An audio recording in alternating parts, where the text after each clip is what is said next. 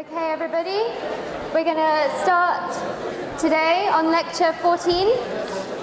So quieten down now, please.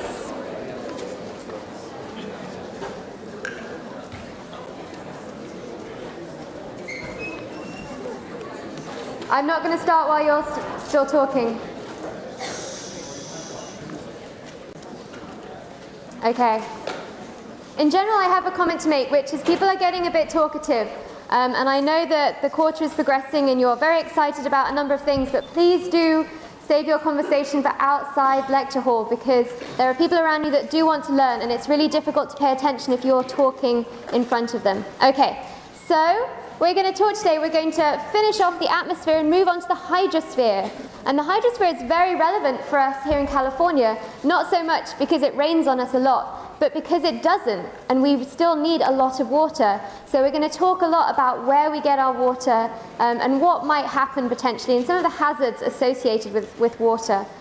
So the reading for today, this is the water section, the freshwater section at the base, and it tells you what you can have a look over and what you can skip. And the TAs are going to have the midterms, so after lecture today, if you go out the back, there's going to be one person with the white exams, one person with the yellow exams, and one person with the blue exams. And if you form an orderly line, they will give you back your paper, okay? And I would really very much encourage you to get your paper back, because I would like you to do a little, what we call a metacognition exercise. And it's basically thinking about how you think. So no matter how well you did in the exam, this is a healthy thing to do. It's to think about how you went about studying for the exam, how you did on the exam, and how they pair up, and what you might therefore do differently. It's sort of basically the idea is not to repeat the same old patterns. If you didn't do well, then let's find new ways, or perhaps identify places where you're spending time where you don't need to, where you perhaps more valuably spend time elsewhere. So your task is to work out, well, first of all, how much time did you spend? Is that a reasonable time? Could you spend more? What percentage of that time was doing things like reading the textbook or watching lectures for the first time? So how much did you miss the first time round? How much of that time was spent rereading or rewatching lectures again? How much of that time was actually doing something more active, so taking notes, drawing labeled diagrams, explaining things to each other? And how much time was actually spent practicing problems? And just because I don't give you them doesn't mean that you can't challenge yourselves to write multiple choice questions. If you have friends in the class, challenge each other, set yourself a lecture each and see if you can come up with 3 good multiple choice questions. It's actually a really good exercise to get you thinking about the material. Okay? And then after you get your exam back, look through and look where you lost points. Was it because you didn't know something? Was you didn't understand a term, or you didn't know a piece of information? Was it because you didn't know how to apply that information? Was it not being able to understand, rearrange a formula, or was it something more like just an error in the heat of the moment? Was it some mathematical error, or circling the wrong thing, which I know people do sometimes, okay? And then think about how those match up, and think about perhaps where your time might be better spent, okay? So hopefully that will be a useful exercise. It's something you should do after every exam, really, and review what you've done. Does anyone have questions about this? Okay. So, this is where we got to, and this is a perfect example of something where if you try and memorize this, you're going to go crazy, okay? It's something that if you can sit with the notes in front of you, draw it out, and write labels on it. Mine doesn't have labels just because it would make it so difficult to follow and understand. But where there's air rising at the equator, you can write yourself a label, air rising at equator because it's warmest. As air rises, it expands, and so it cools, and so we reach saturation, so we get clouds and rainfall. And that explains that nice band of clouds along the equator, our ITCZ, our intertropical convergence zone. And because we're taking air away from the surface, we're removing air from the surface, and so what's left behind is low pressure. Where we have the opposite, so at our subtropical highs, where air is being sort of forced back down to the surface, we're adding more air to the surface, and so we're going to create an area of relative high pressure. We're adding more air. And when that sinks down, what's happening is it's compressing, and so it's heating up, And so we're moving away from saturation. We're becoming more and more undersaturated. And so we have lovely clear skies, just like we do in California most of the time, because that's where we're located, in that nice, or just on the edge of that nice band of subtropical high pressure. Okay? And then think about the arrows. Think about what would happen if you look at the map view. Think about that winds going from high to low, and that they're being deflected to the right in the northern hemisphere and the left in the southern hemisphere.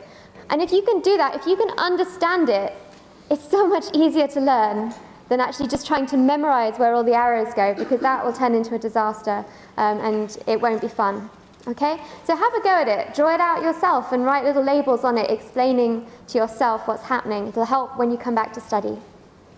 So we have this amazing model, which is really simple in a way, but it can explain so many of the really cool features that we see on the Earth, like this band of clouds and rain at the equator, where we have tropical rainforest.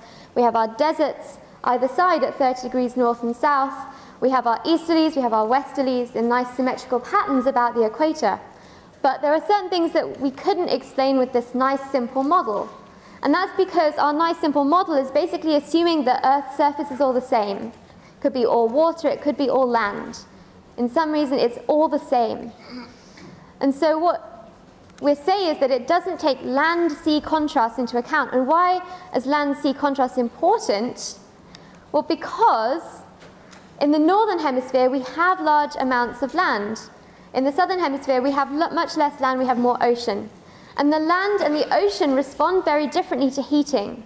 If you've ever been to the beach, you know that in the afternoon, the sand feels really hot, even though it's been exposed to the same amount of sun as the sea surface there. And so the ocean is cold. It takes much longer to warm up and cool down the ocean than it does the land. And so this really messes with our nice pattern of highs and lows and changes some of the bigger scale atmospheric circulation patterns we see.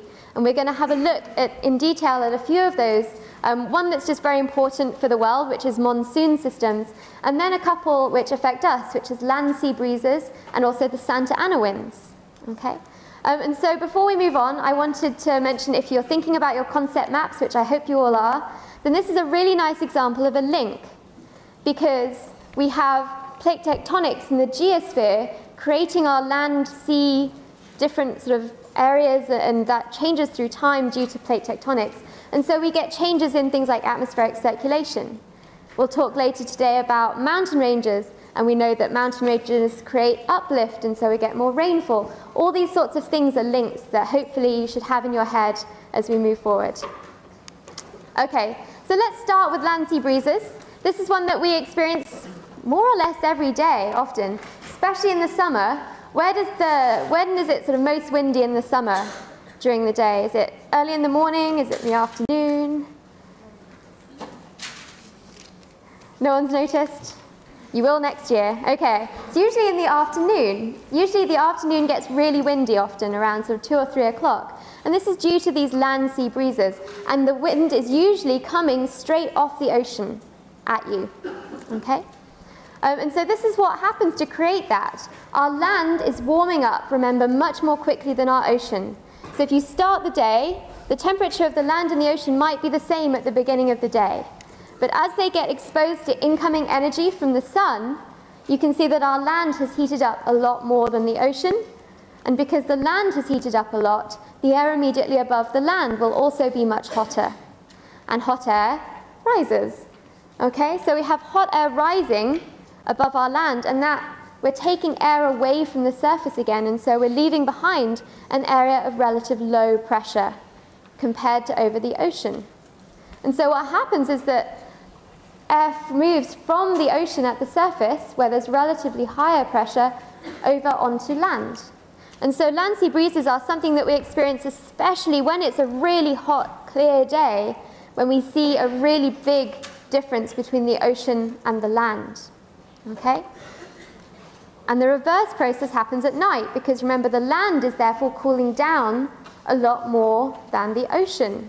And so the warmer air now will be over the ocean. Okay? So my first eye clicker of the day. So which way will the wind blow during the night at the surface? And it's even in the diagrams, so hopefully it's a nice, easy one to get us started today. So think about what's warmer at night. Think about where air would be rising and creating an area of low pressure. And think about where air would move from to replace that.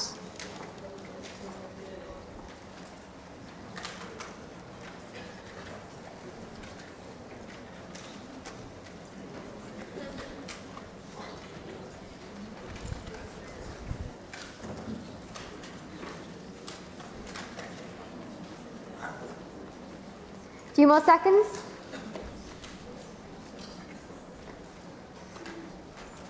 Okay, let's take a look. So there's a 60 sort of 40 split, but I'll take the 60. Okay, it would be going from the land to the ocean. Hang on. Yes, good. From the land to the ocean.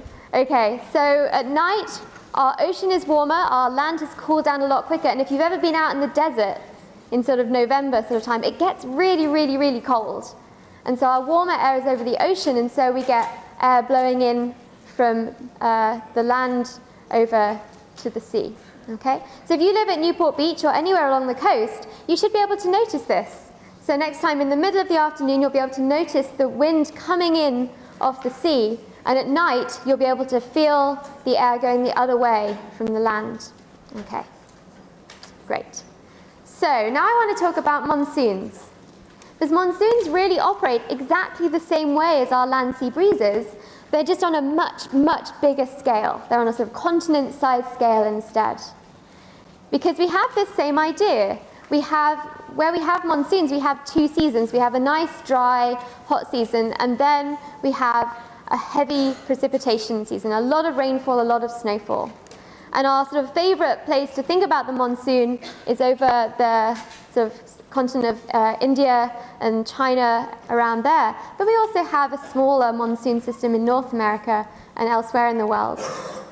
And we have the same idea. We have the fact that the land cools down much more quickly in winter and warms up much more quickly in summer, and this creates different patterns of highs and lows again, distinct from what would happen with our global atmospheric circulation. So in winter, it's really, really cold. I mean, that's sort of Siberia and Russia and really cold places. And so that air doesn't rise, it doesn't go anywhere, it stays nice and close to the surface. Whereas over the Indian Ocean, which is a pretty nice warm ocean if you've ever been there, then it stays much warmer, and so we create rising air, and so we have a low pressure over the Indian Ocean and a high pressure over the subcontinent of Asia. And so what happens is wind goes from high to low. How much moisture do you think there might be in air right from the middle of the continent of Asia to begin with? How much water vapor do you think might be in there? Lots or a little bit? A little bit. It's over land. There isn't really much access to water sources to begin with. So it's not going to have a lot of moisture to begin with. And then look where that wind comes. It comes across the Himalayas and then down. Okay, it comes down across India. So what happens as air sinks? Does it expand or compress? So does that mean it compresses? So does that mean it cools down or warms up? Warms up. So does that mean that we become more saturated or more undersaturated?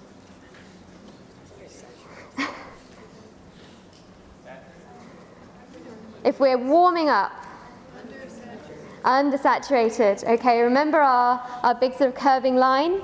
And we'd be moving this way. We'd be moving away from that red line. If we cool down, we'd be moving towards it. Okay? So in the winter, we have this cold, dry air coming from the center of Asia, sinking down across the Himalayas, and as it sinks, it warms up and it gets even drier. Okay, we become even more undersaturated. And so our winter months are our really hot, dry months. Okay? And now let's think about what's happening in summer. So in summer, that land is going to heat up a lot. It responds really quickly to that incoming energy. And so we have much warmer continent, we have much warmer air above it, so that air will rise. And that rising air means that we're taking air away from the surface, we're leaving behind a low pressure area over the continent of Asia. And what that means now is that our relative high is over the ocean and our relative low is over Asia, and so our wind direction reverses, just like the air pressures have reversed. So our wind now goes from over the Indian Ocean, the high, towards the low over Asia. And so we have, do you think we have more moisture in the wind moving off the ocean or less? More. We've got a lot more moisture. We've got a lot more water vapor in that air above the ocean. And as it moves across India and bumps into the Himalayas, does it just stop? Where does the air go? Up. Goes up and over. What type of lifting was that called? Orographic lifting, absolutely. And so we have this nice moist air to begin with moving across India, and then it bumps into the Himalayas and it goes up, and so we get colder because it's expanding and we get even more precipitation and rainfall. Okay? So it's just like our land sea breezes, but on a really big scale. And so here's our monsoon systems. You can see the Australian, the Asian, the East African, the South American. And I wanted to show you the difference that these little monsoons make. Let me see if I can get this to open quickly. So this is the little map that I showed you last year. And remember, this is January right now. So look at India here. It's pretty clear of clouds. If we jump forward to maybe August, you can see how there's now enormous amounts of cloud and moisture moving up, and sort of where we see that line is where the Himalayas sort of comes to an end. Okay? So these monsoon systems are very important.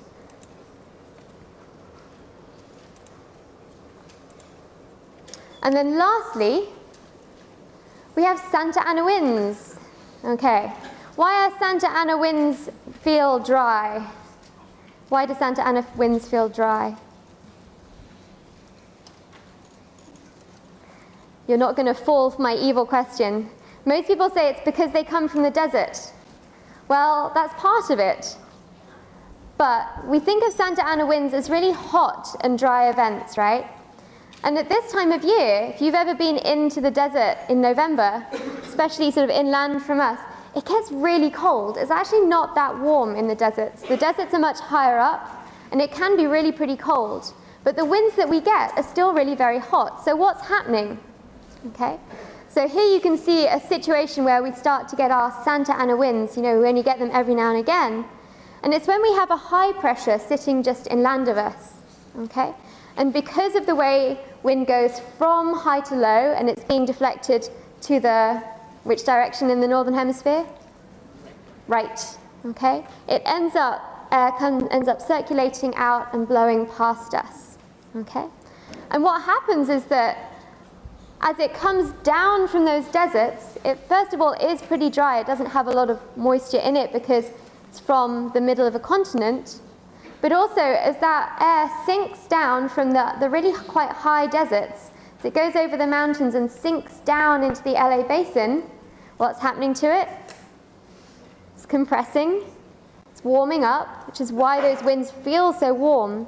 And as we warm up, remember, we're moving further and further away from saturation.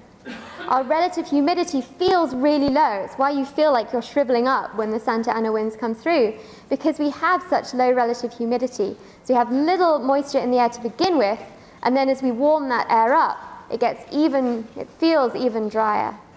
Okay, does that make sense? Everyone's looking a bit stunned today. Is it 5th week? Okay. So that is the atmosphere. And I know that the atmosphere is quite a tricky one, so we're going to move on to something that I think is a little bit simpler to grasp. Okay? We are going to move on to the hydrosphere. So we're going to spend the rest of this week talking about freshwater, both in the form of streams today, and then we're going to talk about groundwater on Friday, which doesn't sound exciting, but it's actually really important for California, the fact that we're not using groundwater sustainably. We also have interesting problems related to groundwater around the world and pollution that we'll be talking about. And then next week we're going to talk about the cryosphere, the frozen part of the hydrosphere, and then we're going to talk about the oceans, okay, which is lots of fun. So here's our hydrologic cycle. And it's a cycle because there's a fixed amount of water, And it circulates between a number of the different components of the Earth system. It circulates between the atmosphere, the oceans, the cryosphere, which is the frozen part of Earth's surface, but also the biosphere as well. There's a lot of water in plants. There's a lot of water in animals like us. Okay? And so we're going to talk today about the processes. So we've talked about the atmosphere, we've talked about evaporation, talked a little bit about precipitation, talked about cloud formation. So what we're going to talk about today is this process of runoff, okay? And we're also going to talk about groundwater on Friday. So here is Earth's water. And actually, the bit that we're interested in as people, which is the freshwater part, is a tiny proportion of the water on Earth. 97% of Earth's water is actually salty water. It's saline water. And 3%, therefore, is what's left behind to us as fresh water. And then of that fresh water, nearly 70% of it is locked away as ice. So it forms our giant ice sheets on Antarctica, our giant ice sheets on Greenland, some of our mountain glaciers around the world. And that leaves another 30% of that 3% in groundwater, which is why it's so important as a resource for our fresh water. And then the rest of it in the atmosphere and plants, in streams and lakes and everything else, is 1% of the original 3% that was fresh water. So the bit that we see is a tiny fraction, tiny, tiny, tiny, almost insignificant, almost not worth talking about, part of the overall hydrologic cycle. But it's the stuff we see, so we are going to talk about it. Okay. So first of all, though, I want you to think a little bit. So this is a bit more challenging than the first question. And I want you to tell me, what do you think might have happened to that proportion of fresh versus saline or salty water, okay, during the last ice age? So think about what makes up fresh water, what makes up our saline water. What do you think might have happened to that ratio during the last ice age? Do you think we got more fresh water compared to salty water? Do you think we got less? Or do you think it stayed about the same?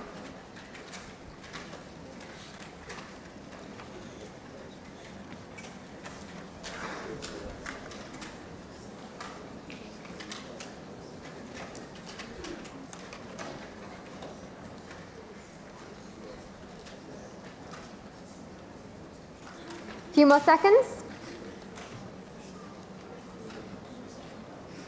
Okay. So let's take a look. It's a tie. Okay, someone who said that it increased. Is anyone going to be brave enough to tell me why they said it might have increased during the last ice age? Yeah. Freshwater? Yeah. Well, ice brings, or salt brings down the temperature of water, so it can't freeze as well. So fresh water is going to go up. I don't know how. So there's more ice, so less salt. So definitely we have this idea that there was more ice at the last ice age. And really it comes down to, it's as simple as that, okay? So today we're melting ice because our temperature is increasing. During the last ice age, our temperature was cooler as a planet. And so we had a lot more ice. Less of it melted each year. More of it fell as snow and ice, and more of it stayed in the mountains. And we grew enormous ice sheets. We had ice 3 kilometers thick above New York. I mean, we had a lot of ice on the planet, and we have to get that from somewhere. We can't just spirit it into existence because we want it to be an ice age. It has to come from somewhere, and it came from the oceans. And in fact, so much of it came from the oceans that our sea level, 20,000 years ago during the last ice age, was 120 meters lower than it was today. So all of the little channel islands out there, they were all joined together. You had pygmy mammoths roaming the channel islands, which was very cool. There were land bridges between the UK and Europe. There was a land bridge between Asia and North America, and we think that's where some of the very first humans that populated North America, they came across that land bridge, okay? So it's a really interesting time. I'm getting sidetracked, but anyway. Wait, I don't get it. You don't get it. Were there more proportions or less proportions? So there was more ice, okay? More ice, which means More fresh water compared to salt water. So the ratio increased. The ratio increased. Yes. Okay. Good, we've got that clarified. Okay, so the people that said increased got it right, okay? We had more fresh water because we had much more ice, and we took that from the oceans, and so the oceans got saltier as well. Okay, so let's talk about streams, because this is what we want to talk about today. We want to talk about the streams part of the fresh water, what we see. And when I talk about streams, I mean things like rivers as well. Rivers are just slightly larger streams. So our little outline is we're going to talk about the factors that affect stream behavior, because we do see different patterns wherever we go. We also see different landforms that result from streams. So for example, we get our lovely valleys, our V-shaped valleys that form from stream erosion. And then we're going to talk about floods at the end. So something that we don't think of in California so much, but actually have affected the area quite a lot in the past. So unfortunately, we do need a couple of definitions today, which aren't my favorite thing. But a stream is anything that flows downslope in a clearly defined sort of narrow passageway or channel. Okay? So down here on my left, you can see a stream. Everyone's familiar with this idea. Runoff might be a word that isn't as familiar, but you're probably familiar with the concept. It's the part of precipitation or snowmelt that doesn't sort of sink and infiltrate into the soil and into the rock. It instead runs across the surface and eventually joins streams. So here's an example here. You can imagine that, and what we see here is that where we get very, very heavy rainfall, or if your sprinklers have been on too long, then it doesn't sink down into the soil anymore. It instead flows across the surface and goes into channels. And usually that's into our sort of drainage systems around here. Okay. Okay, so let's talk about drainage basins. So drainage basins are basically, if I put a little drop of water anywhere in that area, it would end up flowing into the Mississippi. It's a drainage basin. It basically captures any of the precipitation that falls into that area. So my question for you is, why does the Mississippi drain that way? Why doesn't it come over to the Pacific? Why does it drain into the Atlantic? There's mountains in the way. Thank you, yes. Okay, so our drainage basins are really split up based on our mountains. So again, we're coming back to the geosphere. So you can see that the Mississippi basin there is huge in the US, and it's sort of bordered on all sides by little mountain ranges. And you can see the very, very huge Amazon basin in the sort of South American continent, and it's only bordered on the very edge of that continent by the Andes, those volcanic mountain chains that run along the edge of that continent. Okay, so our boundaries. So I want to prove to you that you basically know all this stuff already. You just have to explain this to yourself. So I want you to look at these images 1, 2, and 3 and tell me what order they sort of would be taken in if you're going from the source, so where the stream starts up in the highland areas, to the sea. Okay? So I want you to put them in order. So does it go 2, 1, 3, 3, 1, 2, etc.? So what do you think? And it's not a trick question.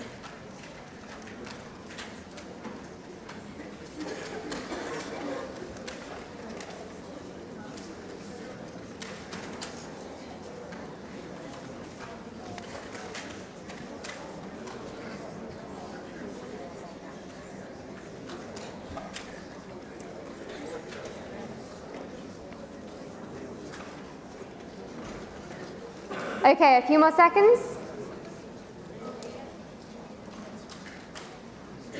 Okay.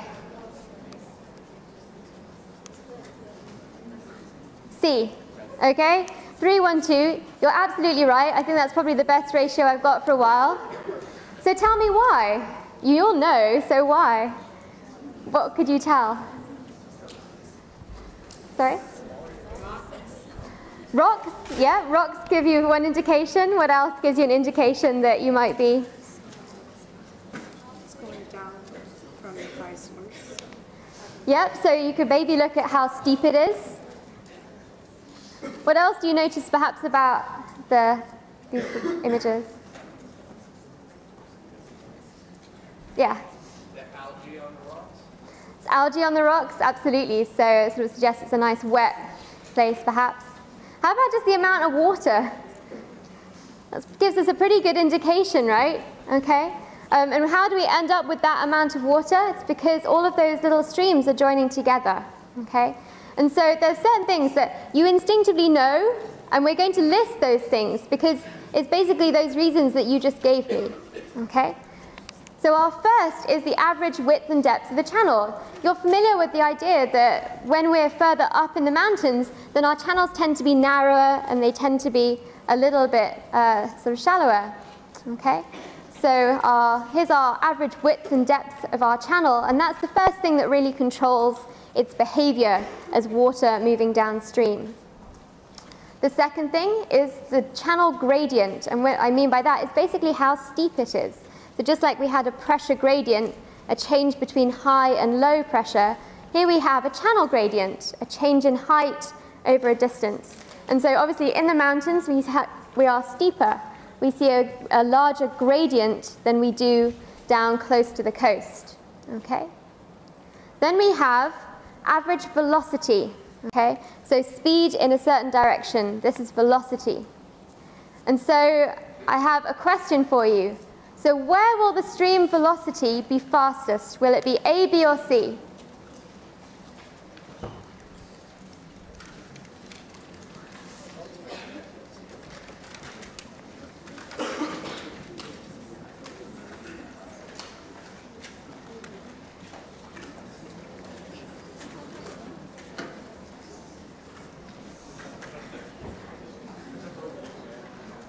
Couple more seconds. Okay, we're going to take a look.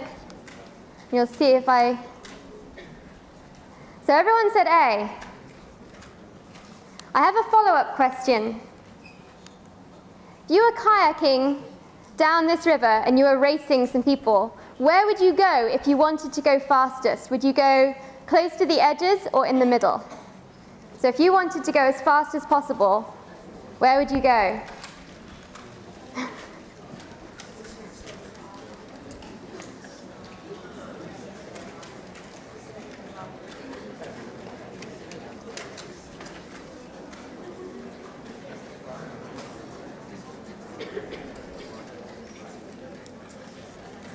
Okay, let's take a look and see. So you go in the middle, absolutely, and you would be right. Why would you go in the middle? Why is it fastest in the middle of the stream? Less obstruction. Yeah, there's less obstruction, and what does that obstruction cause? So less friction, okay? Because friction will act to slow down the river. Wherever that river is sort of bumping into rocks and everything else, it's creating white water. It looks like it's going fast. What's actually happening is it's being turbulent. It may be moving fast, but it's not going actually in one direction. It's going in all directions, okay? And so this is one of those things that we think we know, and actually it isn't quite true. If we measure it, okay, then you actually get much faster streams at C, okay? So C is the right answer in this case. And it's something that seems a bit odd to us because you think where it's steepest, it must be fastest. But because of the characteristics of the streams in those varieties, you get lots of water moving around, and a lot of it's going in ways other than straight down. Okay? So our velocity actually increases ever so slightly as we go towards the coast. And you can see that that's also to do with how much water there is. If you have a small amount of water, then it's going to be in contact with a larger area, okay? Whereas if you have a lot of water down at the coast, you can see that a lot more of that water isn't going to feel any friction with the sides, with the beds of the river, okay? So it's one of those funny ones that we actually have the wrong way around in our heads. The other thing that affects our stream behavior is discharge, basically the amount of water coming down our river or our stream. And so it's just basically the cross-section, the width times the depth, and then how quickly it's moving through. Okay? And then lastly, this is just a summary of those, which is as we go from A to C, our width increases, our depth increases, our discharge increases, and our velocity also increases. Okay? So all of these things increase as we go down. So the last thing I want to talk about is sediment, okay? Because as we look at rivers, then they're not beautiful crystal blue waters heading down to the sea. Often they look really muddy, okay? And that's not necessarily pollution. A lot of that is meant to be there because rivers are really good ways of transporting sediment to the ocean. So we have 3 different ways that rivers can move material around and carry material. First of all, we have what we call the bed load, and that's literally the stuff you see at the stream bed, and every now and again it might get nudged along a bit, and then in another year or so it might get nudged along a bit again, or in a flood it might be carried a little bit further down. And so it moves pretty slowly, and that tends to be really large particles. Then we have what we call the suspended load, and that's what we see when we talk about things that are sort of look really muddy in the water and sort of nasty and yellow and brown.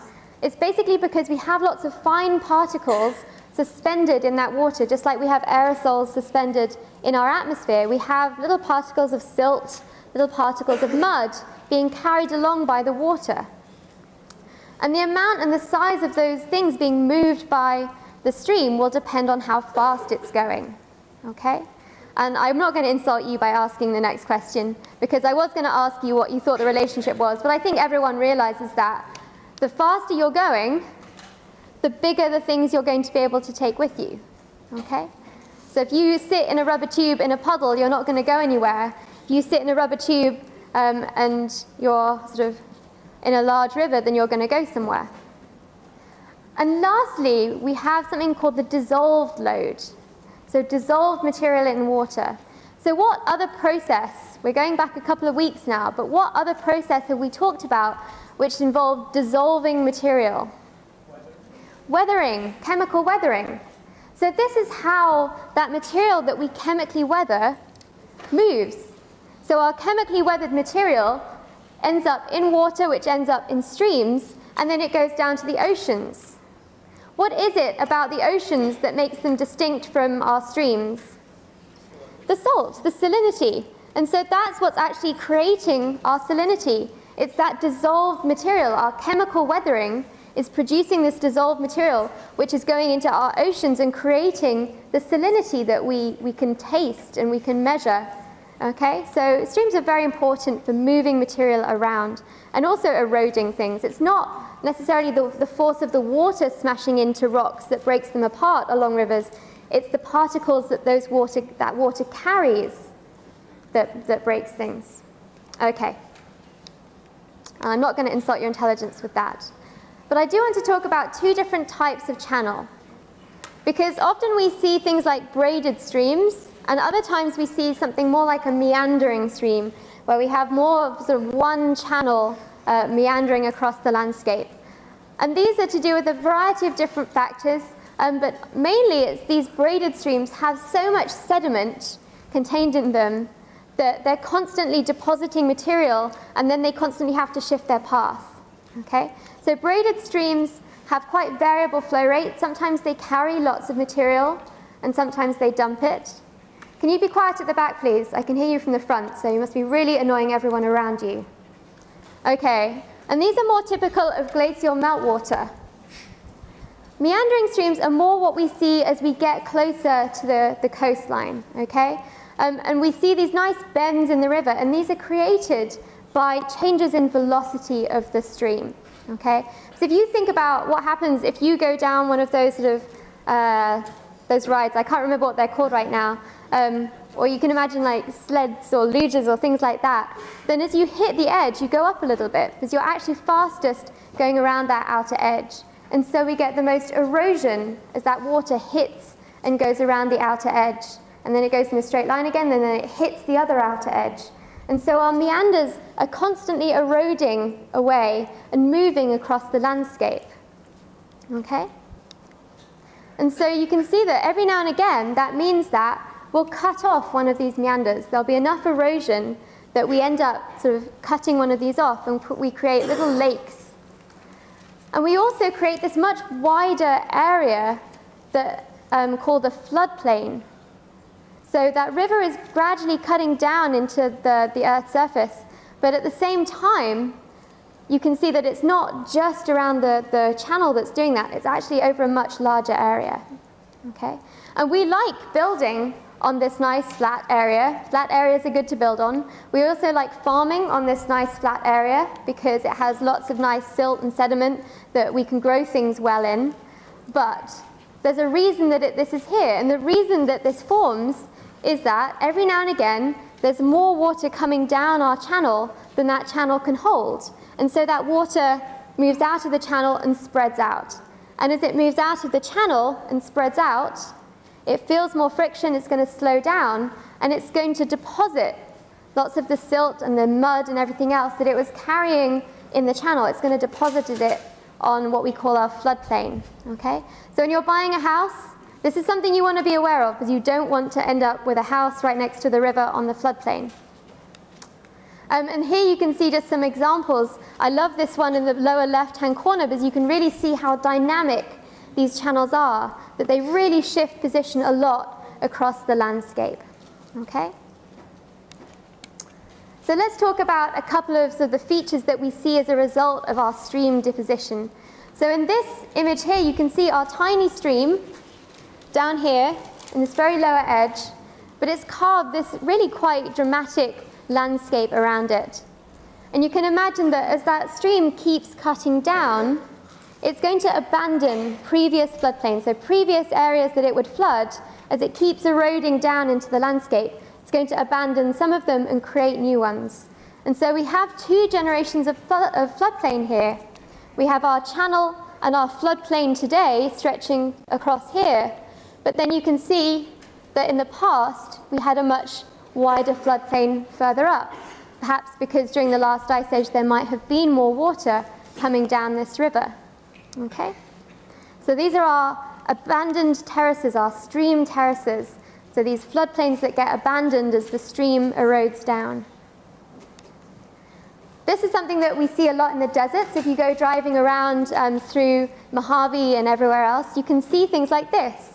So sort of sloping areas of sediment coming out from sort of channels in the mountains, and they create this sort of conical type shape. And it's basically, again, where we have water in the channel flowing down the mountain, and then it hits this nice flat area, and it spreads out. And as it spreads out, it loses speed, and as it loses speed, it can't carry as heavy particles anymore, and so it drops those particles in this nice sort of spread out pattern. And this is something that's called an alluvial fan, and you see those a lot. So have a look next time you're driving around and see if you can spot them, because they're absolutely everywhere. And then lastly, and more familiar for most of us, we have deltas. So does anyone know which the delta is on the right? The Nile. Does anyone know what the delta is on the left, slightly closer to home? Mississippi. Yeah, absolutely. And these are basically the same idea as our alluvial fans. We have water coming down our stream, and instead of losing energy because they hit the valley floor, they're losing energy because they hit the sea. So they're not flowing as fast anymore, and so they end up depositing all their sediment. And in particular, you can see that this sort of plume of mud and silt coming out of the Mississippi River there, and you can see that it's sort of spreading out, and as it spreads out, it slows down, and then it'll get deposited down. And so the Mississippi Delta is a really very dynamic place. It's shifted position constantly in the last sort of tens of thousands of years and longer. Okay, so I have 5 minutes to talk about floods, which is good, because I wanted to spend some time on this. So this is what happens when the Mississippi River flooded in 2011, and this you could see from space. So the Mississippi River is a huge, huge river to begin with, and it has a massive floodplain, which we have found it very helpful to build on and farm. And so you can see that when we had this flooding, all of these lovely towns that were built on the river to make use of easy transport and everything else were in real trouble. Okay? And so we see flooding of the floodplain. So, my 1 in 100 year flood, okay? So 100-year flood means that in any year, what sort of chance will there be that that flood occurs? Okay? So what do you understand when I say 100-year flood?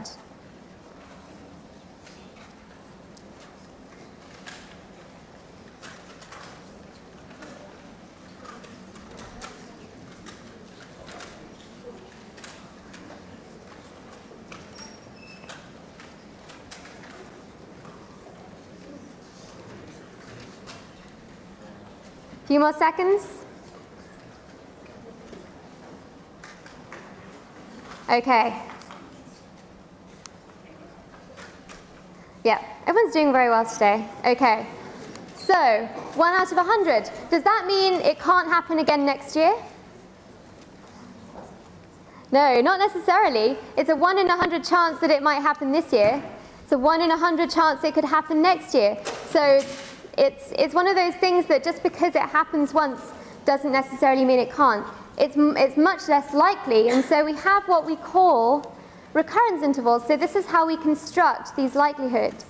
And this is again important. If you're going to be buying a house anywhere, you probably want to look at where the 1 in the 50 year flood would be, okay? So you can see that we basically plot the amount of discharge coming down the river in different years, and you can see that sometimes when it gets really high, we only ever see that amount of discharge coming down the river every 50 years or so. And so our recurrence interval of that sort of flooding is 50 years. But that doesn't necessarily mean that it only happens once every 50 years. So the Colorado floods that we saw earlier this year, they were an example of a 1 in 100-year flood. Doesn't necessarily mean that it's not going to happen for another 100 years. It's just that's what happens on average. But we know that floods are coming. That's the good thing. What have we done to the Santa Ana River that helps us reduce the risk of flooding? Has anyone been to the Santa Ana River? No? You might have cycled along it. It's completely concreted. Okay, we've channelized it all the way along. Okay, so we can't often see the amount of flooding that we would see. And we know that floods are coming. We can mitigate it. We can engineer it. And I want to tell you briefly about California superstorms and flooding. So this is something that happens about once every 150 to 400 years. It last happened in about 1861 to 62, and it rained for about 45 days solid, from December to January. Got about 38 inches of rain in San Francisco in that 1 month, which is just insane. And you can say that this was downtown Sacramento. It was in about 10 feet of water. And this is something that we need to be concerned about. We need to plan. And this is from a government report. This isn't me making it up. This is from a government report showing the areas that would be flooded by a similar storm today. So this last storm created a 200-mile inland lake in the Central Valley. Okay? So this is something that we need to be aware of. It will happen in our future. It may not happen soon. It may be another 250 years. But it's something that will potentially affect you. Okay. So read that over, and we'll continue on Friday. Happy Halloween.